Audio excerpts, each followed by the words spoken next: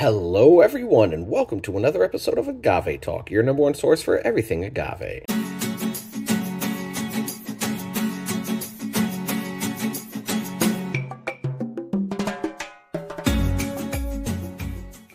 We appreciate you being here with us today. Today, I am checking out La Venia Mezcal. Yes, if you follow the channel, you know last week I ended up reviewing La Venia Mezcal. Yeah. Last week was the Espadín. This week is the Cuishe. This was delicious. This I remember being absolutely amazing. And next week, stay tuned because I'm bringing you that really unassuming plastic liter jug coming in at 43%. Stay tuned for that, all right? So the starto today is this Cuishe. Go watch this video from last week. Absolutely phenomenal. But today, La Venia Cuishe, right? So La Venia itself, very excited for this. I do remember this being delicious and drinking it directly from the, well, not the still, from the barrels and jugs in the back. They weren't distilling at that moment. They were actually cooking. But I actually visited the distillery about a month ago now, right? I was in Oaxaca for a friend's wedding, absolutely beautiful wedding, and I had a chance to visit the distillery La Venia. I connected with a family member of the distillery, Mezcalotero, right, on Instagram, and we went to go check out the family operation, and when I tell you I had an amazing time, man, go to my reels, you'll see I do a whole tour of the actual distillery. They're using artisanal methods, crushing with a tahona. I mean, they were cooking when I went. I got to put my hand on the actual mound and it was warm. Family was there, like grandma, grandpa. I was drinking with the family. Friends were coming through. It was actually the Dia de Muertos week. So friends, family were coming with custom, like, hey, I need, a liter of this, 10 liters of that, 20 liters of that, just bringing in jugs. And when I tell you the operation, to see that and be a part of that, how humbling, first and foremost, but also how delicious, because I was drinking a whole lot of mezcal coming directly out of the reserves up in the back, and it's a memory I'm going to have forever. So yes, definitely excited to bring you La Venia, probably the only person outside of, the family in California bringing you this, the only bottles here. And it is absolutely something you should seek out. And I do hope there is plans to bring this stateside sooner than later. And it is definitely a treat for sure. The Espadín is fantastic, very Espadín forward. This is what mezcal should taste like. The Cuishe itself, so if you are coming from the tequila world, you're not into mezcal, Cuishe is just a different type of agave. Different, I can speak today. Different type of agave, maguey, right?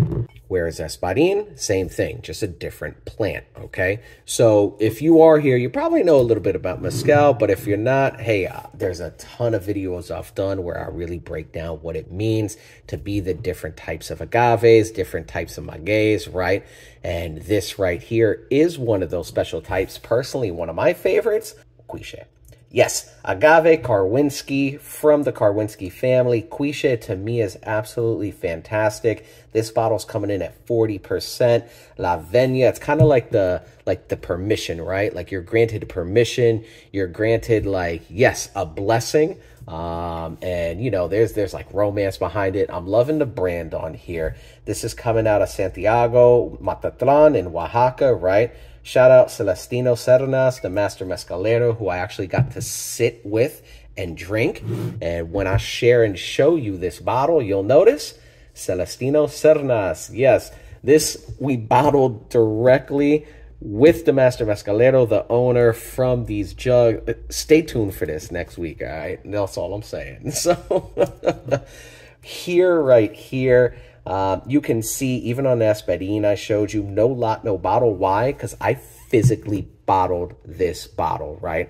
I was right there. We poured it out directly into the bottle, label on, and there was just no lot, no bottle. This is some exclusive, one-of-a-kind thing. You'll notice the Espadín the same. And yeah, now this is absolutely amazing. And we're about to open this up. So let's open this up. Looking at the neck, it is like the espadín. You got the agave, right? You got the LV up there, and it's just heat shrink wrap. I remember being there, physically heating it on, and the espadín did not come off really nicely. You guys know I like to slice my neck labels. The espadín did not come off nicely. This one, oh, this one is, yeah. I think I learned from my mistake in the other one. But the cork is, it's like this rubber cork. You'll see. Let your bottles pop. There we go. Got to keep that on. And it's this rubber cork. Really cool looking. But you know what? Let's pour this out. I appreciate you being here. If you have not done so already, please hit that like and subscribe, as well as follow us on Instagram at Agave Talk. All right. So this Cuishe, if you do follow the channel, you know Cuishe is one of my favorite agaves, for sure, for sure, for sure. Love me a good, dirty, earthy Cuishe, right? And this, I remember it being exactly that. So taking a look at the legs and tiers, let me move this over. When I tell you something that really stands out to me about this brand, and I got to see it on the Master Mezcalero's phone, the ripe agaves that they're using. Let me get that in. I'm trying to get that into, there we go, right there. You can see that coming here like a V. The agaves are so insanely ripe that they're using, which means you're going to get legs and tiers that look exactly like that. Those oils are sticking to that cup, the glass. You're not seeing, that hasn't gone anywhere. And he showed me, I mean, the agaves that they're using, dark.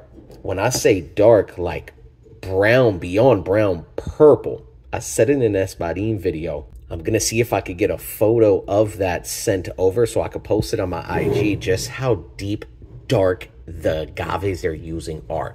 So not only are they using artisanal methods, right? They got a tahona crushing, copper distill, and I mean, it's fantastic, fantastic small operation, but they're cranking out amazing products.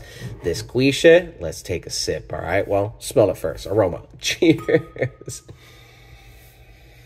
Oh man, this right here is special. I'm hoping and I'm looking forward to La Venia coming to the States where you can actually find this, because when I tell you the quality on this, oh my gosh, if you drink Cuishe, you know they're dirty, they're earthy. I love them.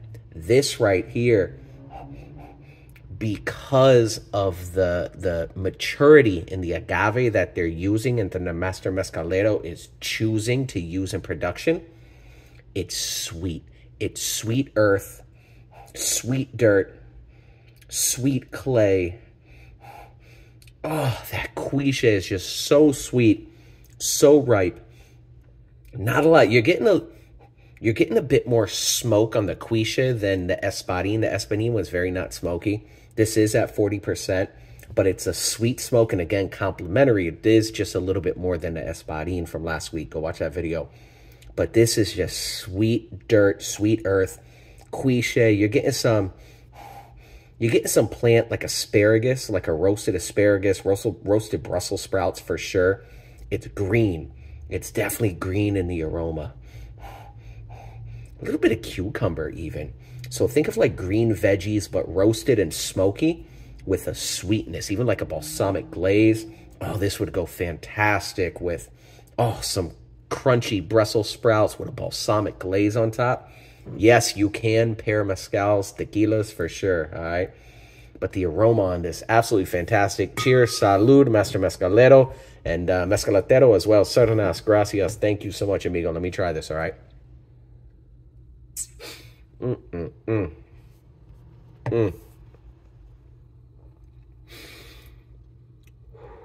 Ooh, the ending on that, after that swallow and the breathe out, the breath out, oh, there was something so curious. It was like a punch of mature agave right on the palate, all the way in the back of the tongue. Oh, that was incredible. Like I said, earthy, dirt. Oh, I just want to go. Give me a second. Mm, mm, mm.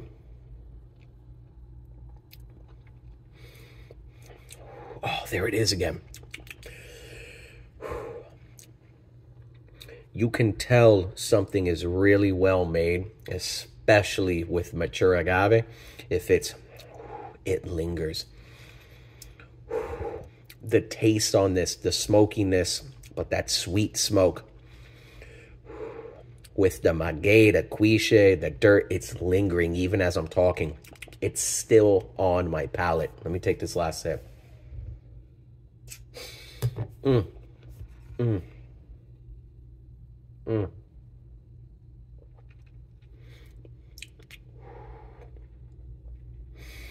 This cuishe is absolutely delicious. La Venia, I can't wait till you guys come into the States. This right here is a gem. If you ever see it, go get it. And if you're ever in Oaxaca, reach out. Go visit the distillery. Absolutely. If you love cuishes, this is really a high-quality cuishe. Very dirty, very earthy, but sweet. And I don't know how else to explain that. If anybody comes over, please, I'll share it with you. But